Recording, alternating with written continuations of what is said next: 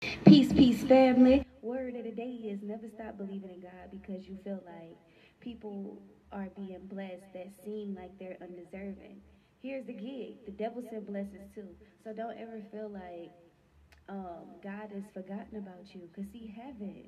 He haven't. He haven't. You just gotta wait on your blessing, and you gotta have faith, and you gotta put Him first, and you gotta make that sacrifice.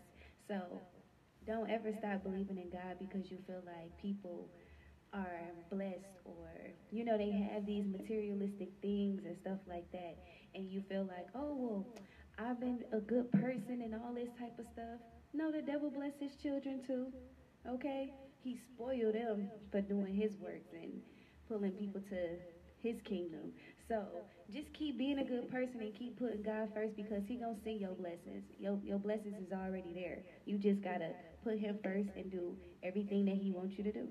Peace and love, kings and queens.